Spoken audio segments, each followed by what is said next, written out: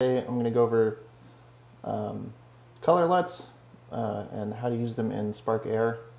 I've created a patch for your convenience. You can grab it at this URL, Pause Labs Spark LUT patch. So if you don't know what a LUT does, basically it's how Instagram gets their it's part of the way Instagram gets their looks. So you can take a regular boring image and apply a LUT to it, and it does color grading and makes it look generally much better.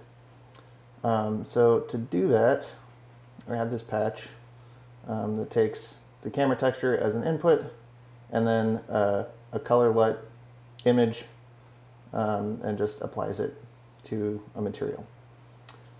So you can download the LUT file. I already have it on my computer, so I'm not going to do that. And in the repository, there's a bunch of like presets from Photoshop, and then I grabbed some from another website. I don't remember the name of it, but yeah, various color LUTs that you can use out of the box. So let's get to it.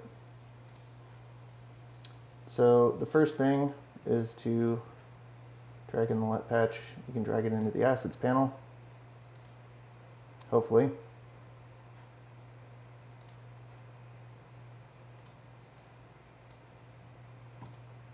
I swear this works, unless I'm doing a demo. Import from computer, maybe? No, okay, it's just going real slow. Okay.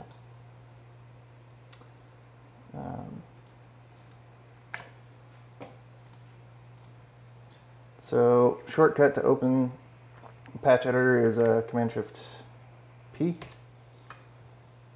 can also get to it somewhere in the menu, but I use the shortcut. So you just drag that on, and then, so you want to pick a LUT. Let's just grab a random one, something very obvious.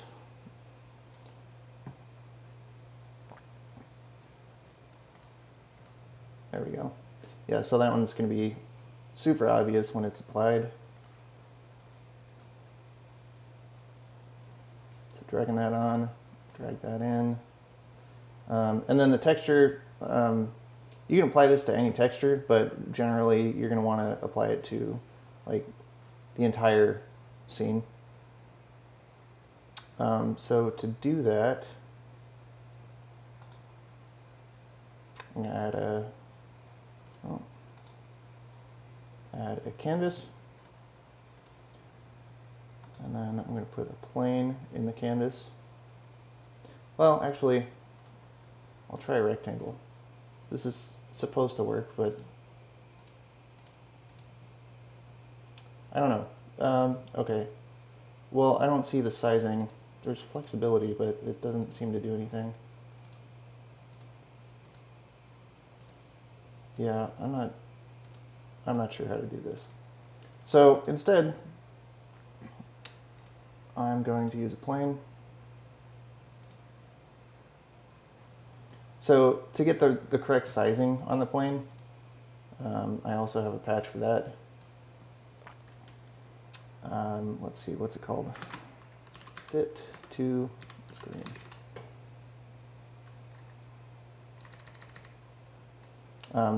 That's also on GitHub. You can grab it.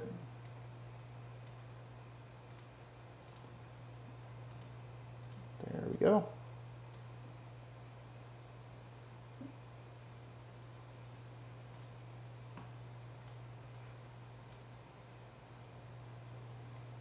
Okay, so that scale is going to go to the plane, which it's going to be incorrect because the default units changed. So instead of 100, this is now 0.1. I think they changed it from like meters to centimeters or vice versa, something like that. And then to get the screen size and screen scale, you drag the device into the patch editor and pipe those in. And then you have a nice plane that fits the screen. So next, what do we need? So we got the LUT, so we need the actual camera texture now. So the camera texture can be pulled in from camera. You click texture extraction and then you get a camera texture. So just drag that onto the patch editor and then pipe it in. Okay, so now we need a material for a plane. So by default, it defaults to standard because I don't know, it thinks you're always going to be doing 3D stuff. But for 2D stuff, just use flat because you don't want any lighting or anything. And then for the texture, we're not going to pick it. We're going to send it to the patch editor. And then we pipe our LUT into there. And that's it.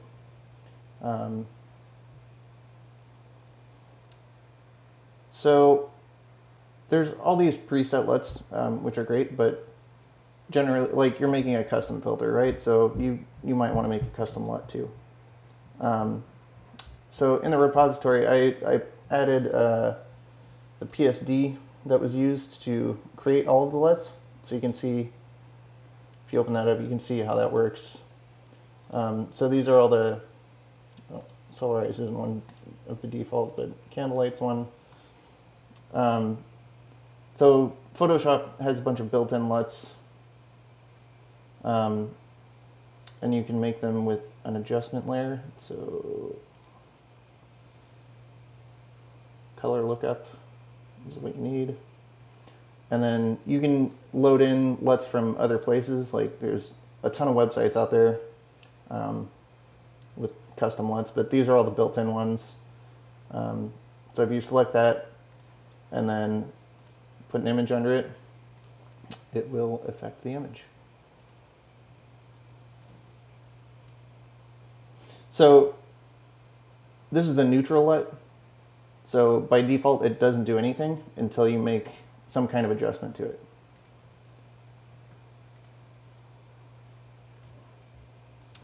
So the idea is that you take the neutral and you edit it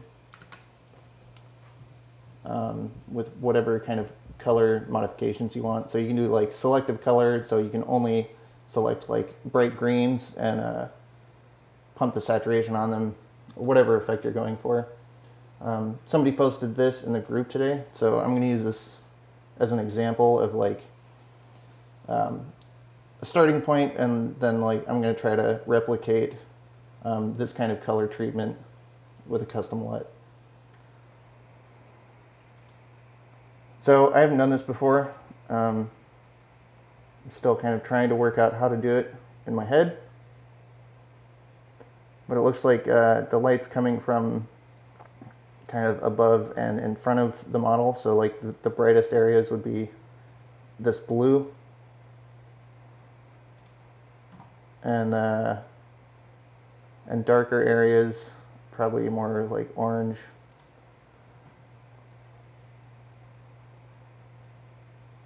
And then, I don't know, there's also some yellow going on here. Maybe the midtones are more like yellowish. So, the way to apply this effect, I think, would be a gradient map. So I'm just gonna make a new document.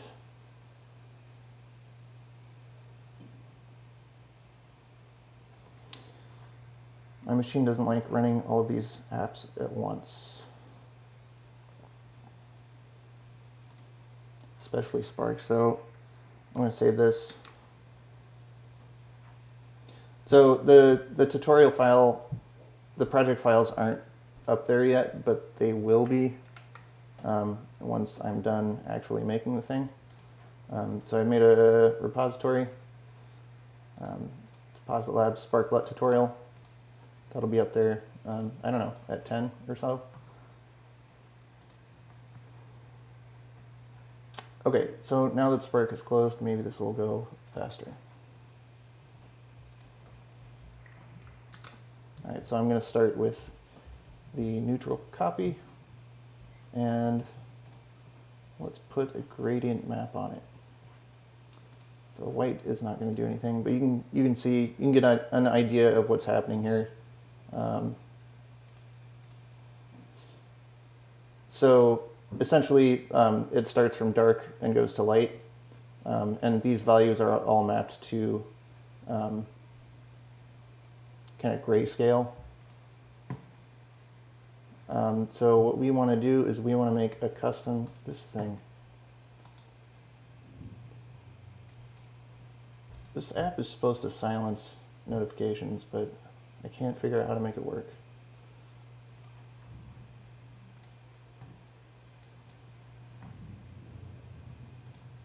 Maybe I'll just quit Chrome. I think we're done with it. Hopefully it doesn't kill the stream. So yeah, here's the gradient editor. So let's actually pull this image in.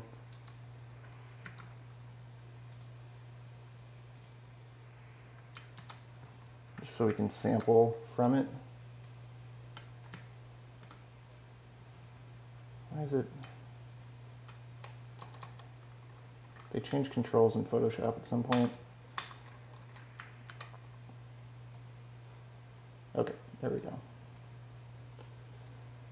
There's our guy. So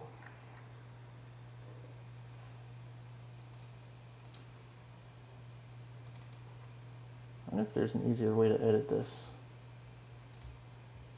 New gradient.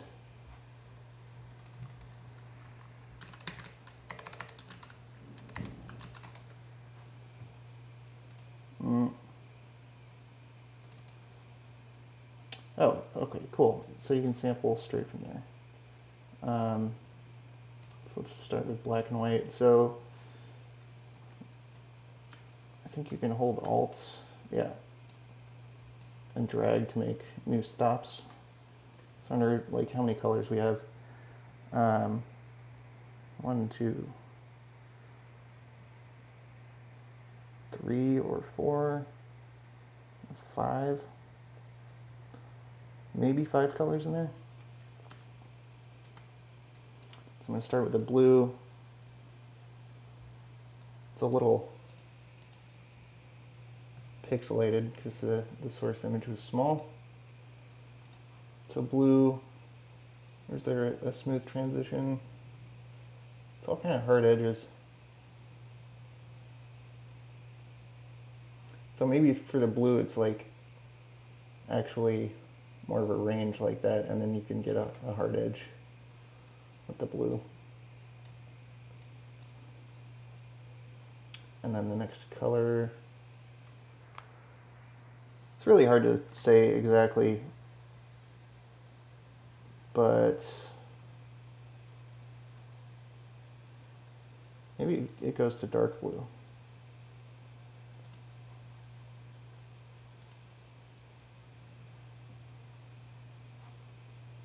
And then the next color, maybe that orangish.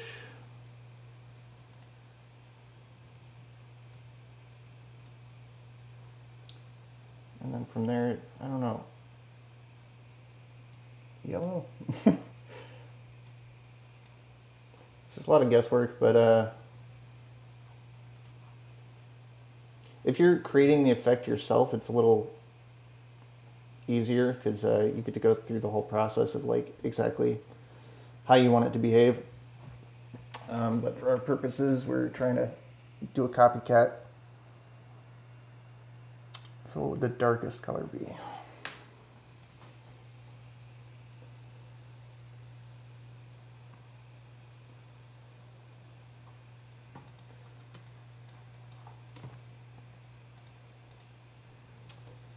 I'll just go with black for now, just so we can get something in there. So there's what our LUT looks like. Looks pretty good.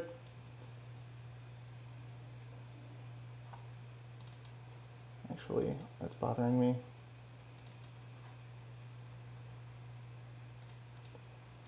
I do like hot pink.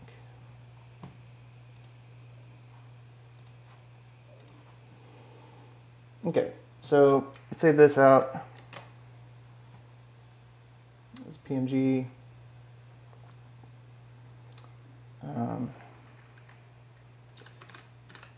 Crazy. And now we gotta bust open Spark again.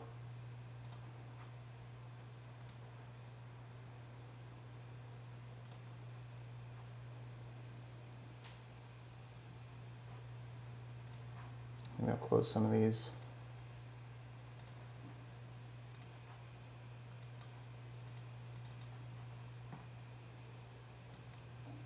So same thing, just drag the LUT in. And drop it there.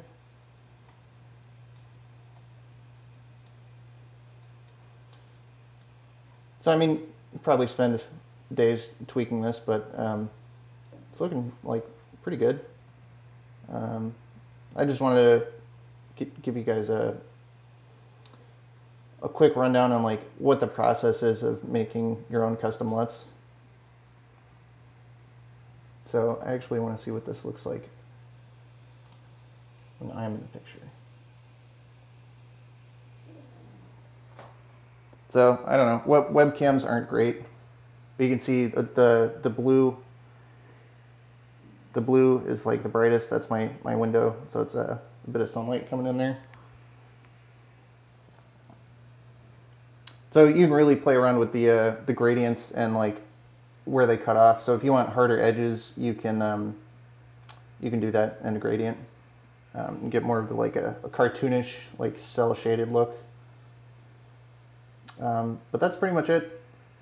I've been trying to do these videos regularly, so if you like them, please subscribe.